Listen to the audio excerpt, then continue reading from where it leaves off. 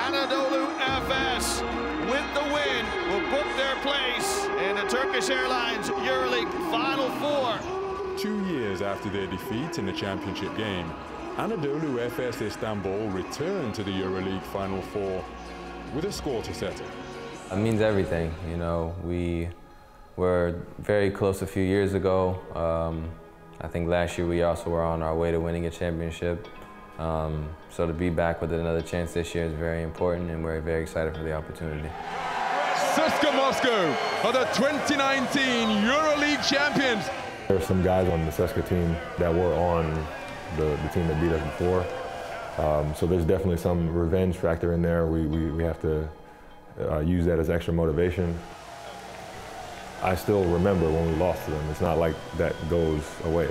There's always going to be something in my mind where I'm like, we have to do something to get revenge for that, you know. And beating them at home in a regular season game is not enough. So it will be great if we can beat them again.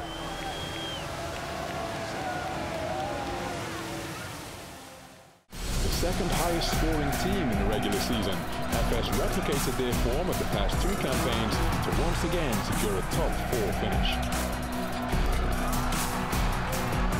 Outmuscling Real Madrid in a heavyweight playoff series that went the distance, the Istanbul side held their nerve to book a ticket to Cologne and the 4th Final Four in club history.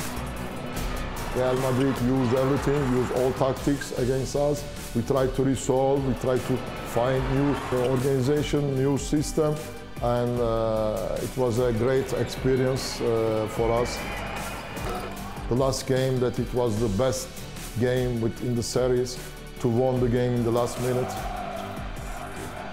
It's time to use this experience in the Final Four.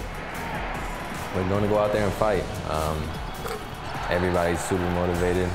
I don't think anybody on our team has a EuroLeague championship, so you know, it's do or die. It will be very good moment for my career, but I don't think that this is everything in my life. I will give everything to do that, but this is just a part of the life.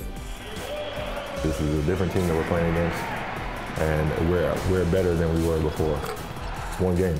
So just give everything you have for 40 minutes, and you can be happy with yourself at the end. Let's invest everything for the European basketball. Now I think that it's time to win the EuroLeague.